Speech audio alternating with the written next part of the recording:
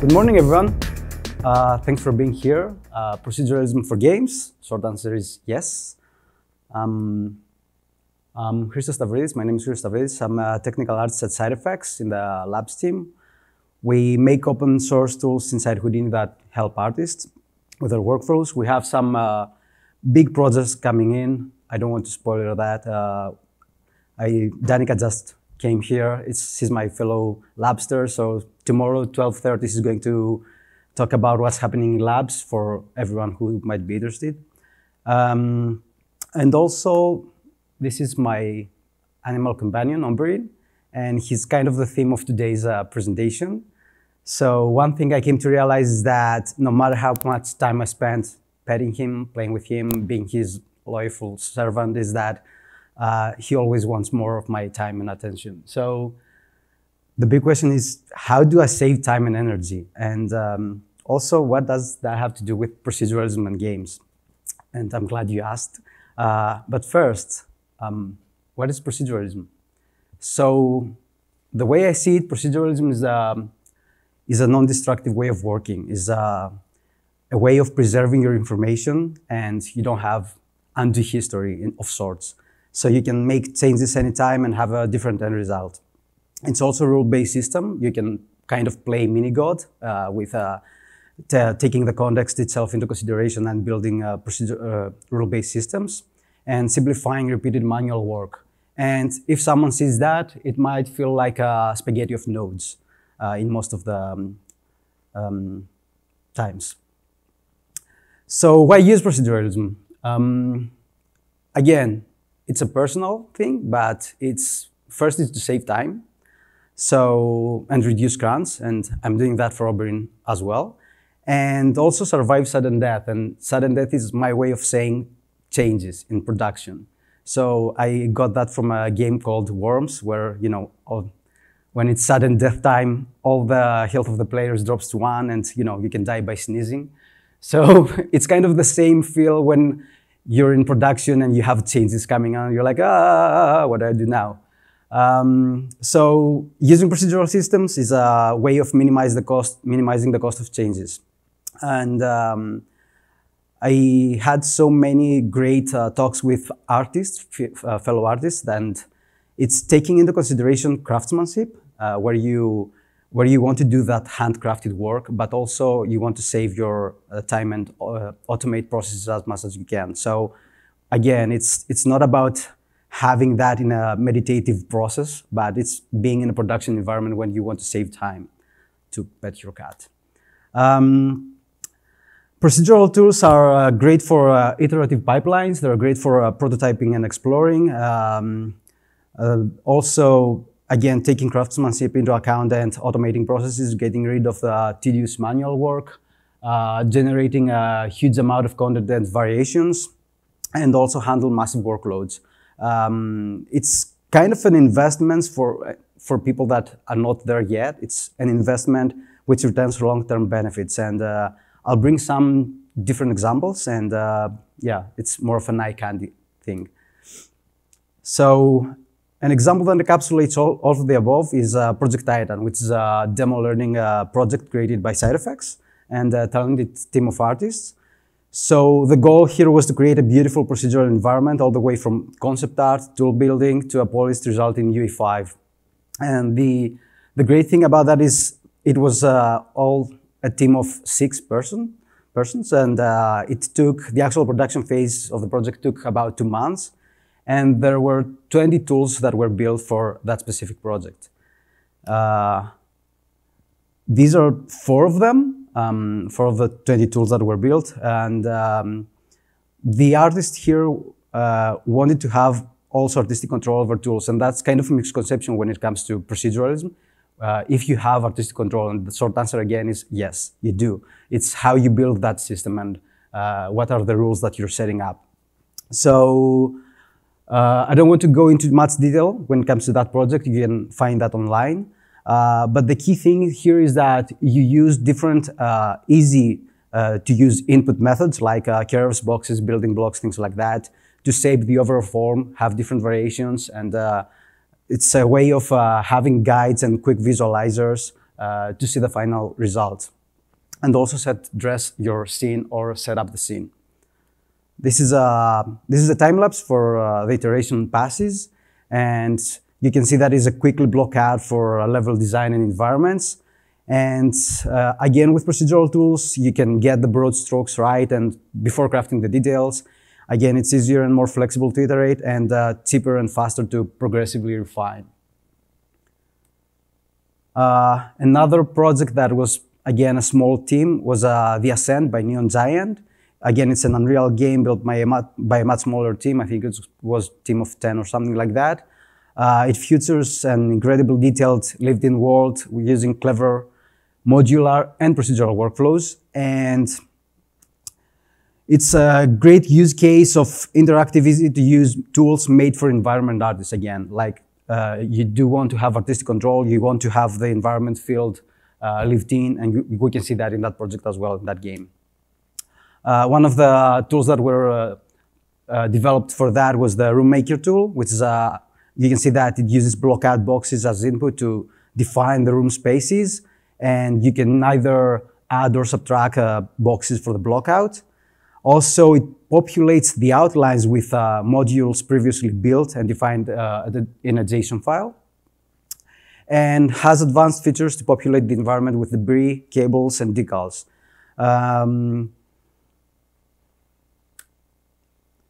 So again, procedural systems fit naturally with modular workflows, and you can easily create a large amount of modular variations, and you can automate modular assembly with rules. Another great tool is the cable floor, which is used for generating cables on floors and draped over any selected geometry. It's used inside Unreal by drawing a spline, and then you can use vertex coloring and UVs to generate and drive materials.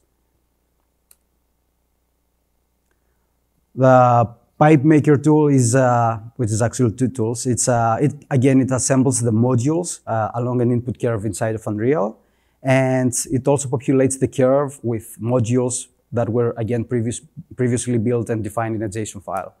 And that's the other tool, which is used inside Houdini and generates the mesh module set. And this is a complete set of 34 pipe modules from a base profile. It also generates the JSON file, which then is used inside Unreal. And again, UVs and vertex colors are used to drive the materials. Another great example when it comes to interactive, easy-to-use tools, which are made for environment artists, is that one. And we can see how laying down a road automatically transfers the biome around it. A great example by Dean Scott, which is here today. Thank you.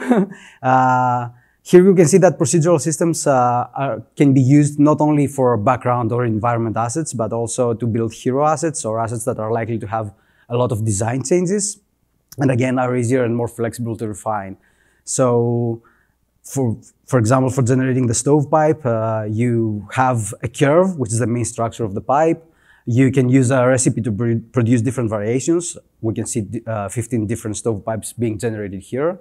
And these are being used by a process called wedging, which is a way of creating attributes to control parameters like the angle, and then generating different variations.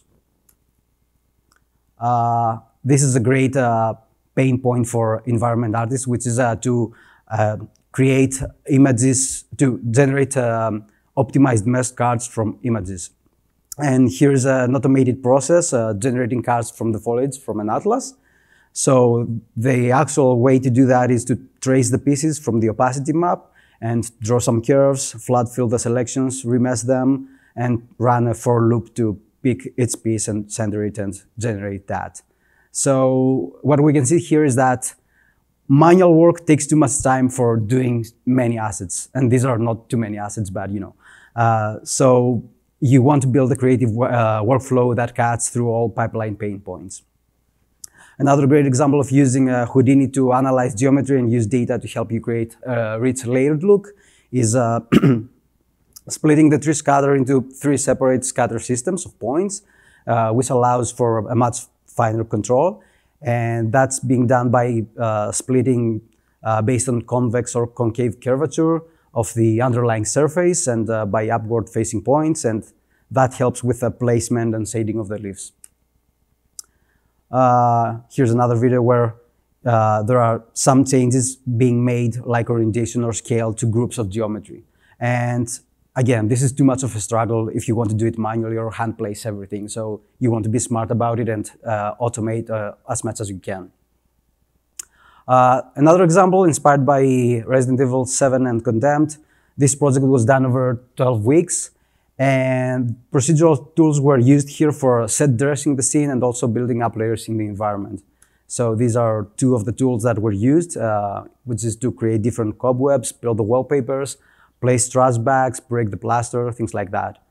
And this is a time lapse of the evolution. Here we can see that the tools allow to quickly try out different looks, and as the artist keeps evolving the scene. And Houdini is extremely useful for iterating quickly and building tools for creating variations again.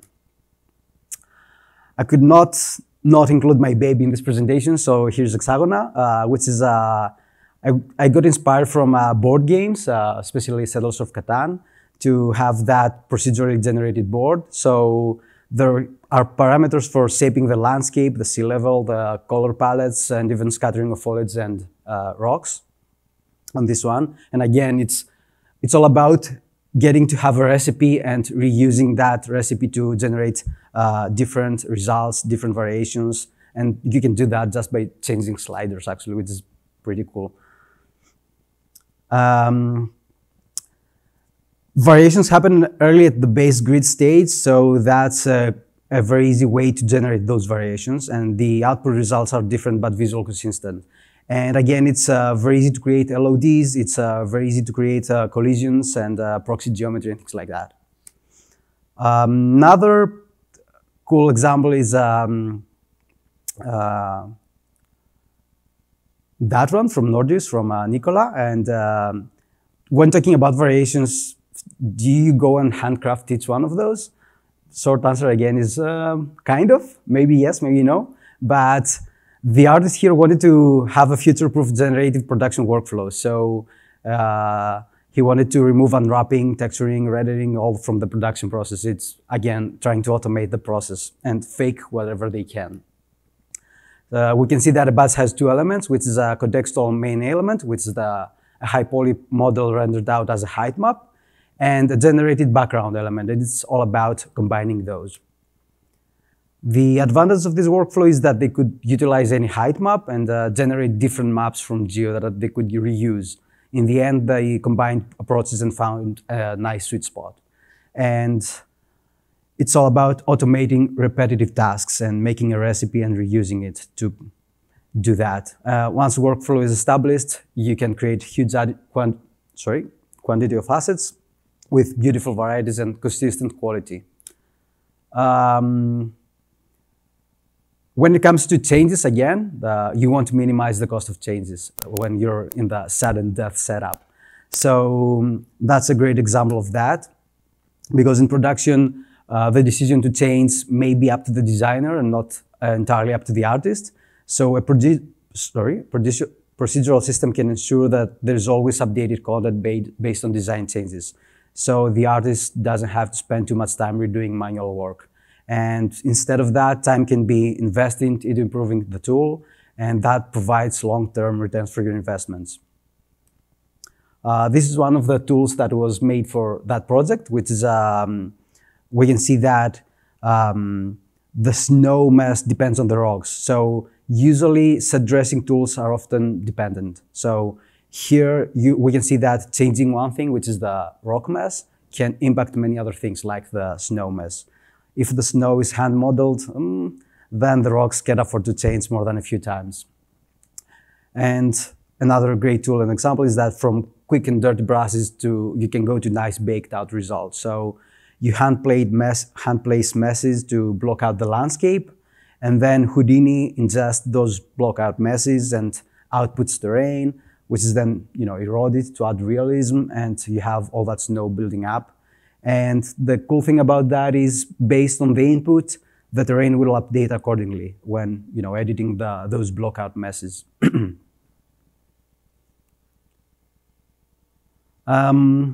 Another world building example when it comes to terrain, you usually need lots of assets.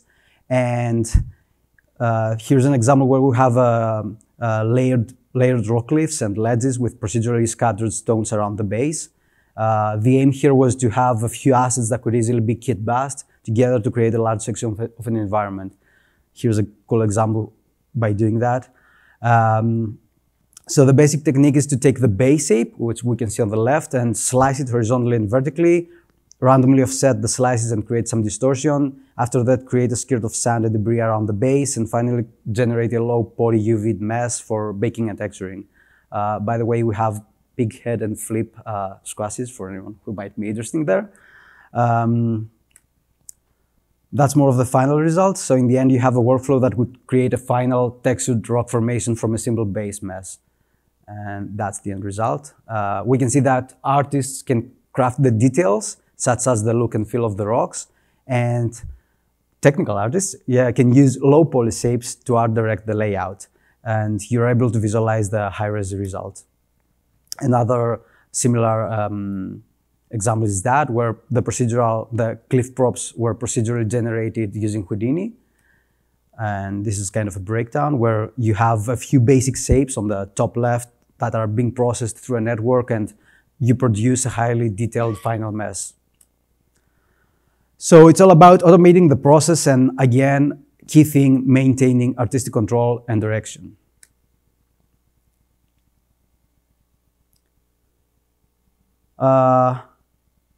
This is another example where you have a kind of a big scene with different buildings and foliage that share the same recipe to build variations. So all the buildings here, all the sakura trees, everything is based on one recipe, on one HDA. And an HDA, which is short for Houdini digital asset, is kind of the recipe which you can use inside of Houdini. You can also use them inside of a game engine to fine-tune or change with the sliders different parameters. They are kind of rule-based systems that you build, and you can expose attributes to control different parameters, play around, get different variations, and cherry-pick what you want. And you can do hard surface modeling as well as organic modeling, and do architecture as well as foliage. Again, we have some big projects when it comes to that with labs. Please make sure to come to Danika's presentation tomorrow. Last but not least, I'm sure everyone's aware of that. This is the Matrix Awakens demo from Epic Games. I don't want to go too deep dive into that, but I encourage everyone to go check everything about this project. It's tech art marvel. So it was built using mainly procedural systems. And again, you can generate a huge amount of content. And without this level of speed and scalability, finishing a project of this magnitude on time may be extremely challenging. And one of the good use cases of Houdini is that it can handle massive workloads, and you can use high throughput processing. So here, everything is data-driven. But again, that doesn't mean that you randomly scatter elements. It's the placement of assets should always make sense and being context aware. Last thing, and a very important thing for people that know me, I'm all about organizing everything. With a project of this magnitude, it can be hard to keep things organized as the project develops. So again, with procedural tools, you encapsulate work into modules. They are easier to clean, validate, and keep consistent across the team.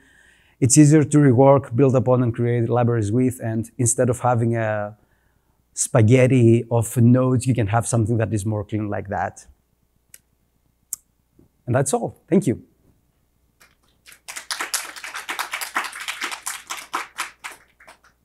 I think we have some time for questions.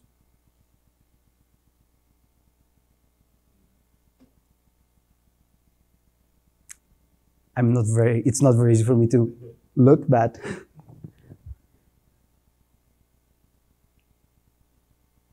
All right. Oh.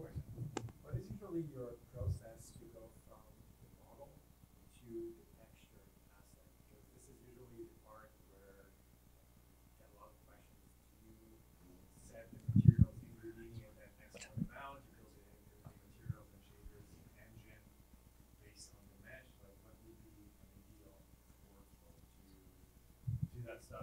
in Houdini and then export, or? So the word ideal goes with is dependent on your needs or your studio needs. So I'm not sure about the ideal, but one way of working is to have the mesh, which you can get it inside Houdini or generate inside of Houdini, and you can create different LODs, or you can create a low poly version of that.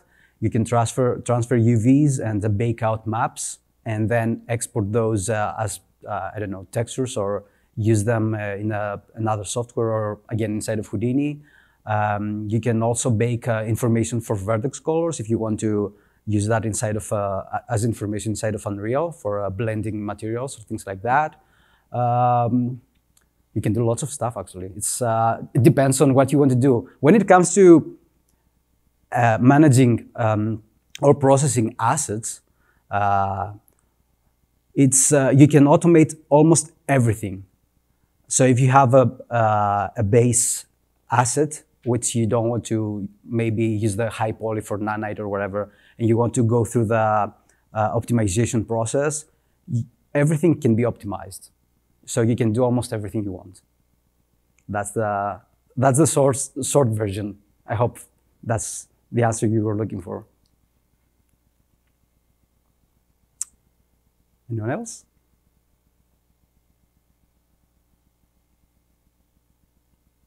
Are we good? Okay, thanks so much.